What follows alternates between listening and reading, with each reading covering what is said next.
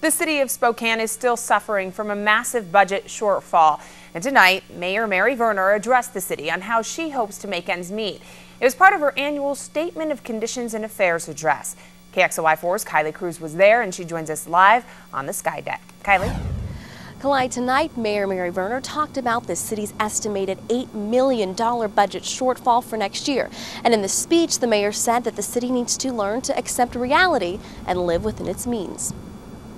Good evening, Council President, Council members. She started her speech talking about the devastating fire that ripped through the milk bottle in Ferguson's Cafe a few weeks ago. So for me, this event certainly is tragic. She compared the situation to the city's own. But it's a bit of a metaphor for what has happened at the city this year.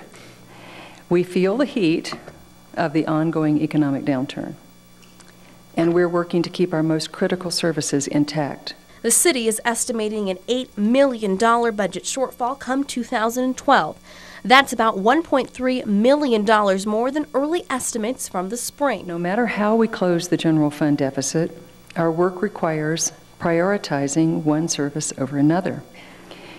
We have no superfluous programs at the City of Spokane. The budget needs to be presented to City Council by October 31st, but Verner gave us a preview of what might not be on the chopping block. Maintaining safe neighborhoods and business centers is my top priority, and you will see that reflected in the budget.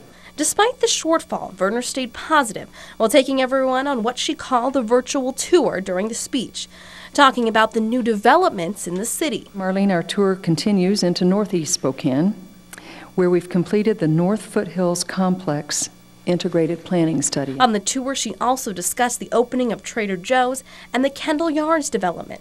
And she ended discussing the long battle ahead. The way out of our long-term budget challenges is to grow that private sector economy. So this is our challenge. This is our charge.